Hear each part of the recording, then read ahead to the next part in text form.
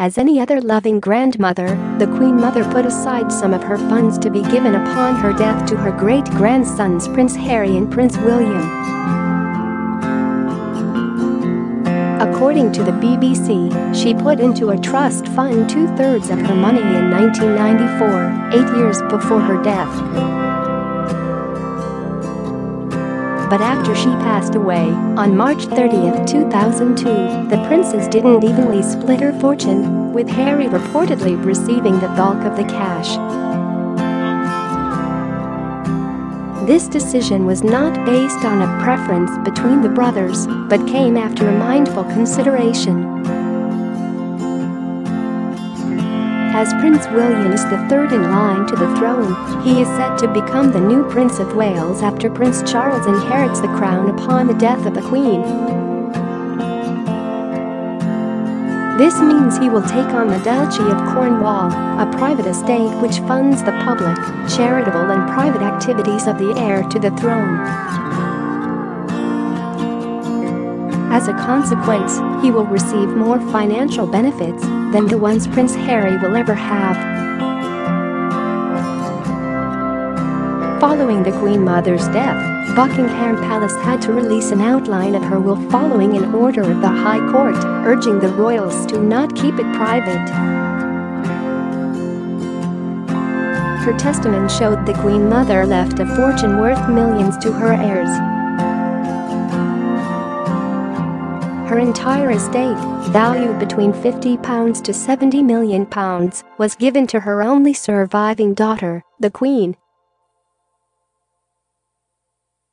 The monarch's inheritance includes works of art and house contents, the most important of which went on public display. This fortune comes largely from investments, including paintings, a valuable Faberge egg collection, precious china, jewellery, and horses. Related articles: Meghan Markle News, a peek inside Meghan and Harry's new home. Meghan Markle, why Prince Harry kept saying thank you at wedding. A statement released at the time read, Queen Elizabeth, the Queen Mother, has bequeathed her entire estate, which mainly comprises the contents of her houses, to the Queen. In her will, she asked the Queen to make certain bequests to members of her staff, and these bequests will be subject to inheritance tax in the normal way. The Queen has decided that the most important of Queen Elizabeth's pictures and works of art should be transferred to the royal collection. Some of these items, including works by Monet, Nash and Carl Fabergé from Queen Elizabeth's collection, will be on display in the Royal Treasures exhibition, which is due to open at the new Queen's Gallery, Buckingham Palace, on 22 May. Prince Charles received the Queen Mother's residence, Clarence House. The wife of late King George VI left behind a fortune, but not all of it was taxed.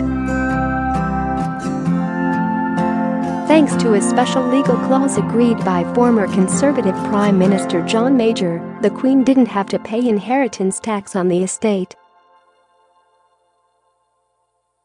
The clause rules that inheritance from a sovereign to sovereign, or the consort of a sovereign to a reigning monarch, is exempt from the 40% tax above a £250,000 threshold.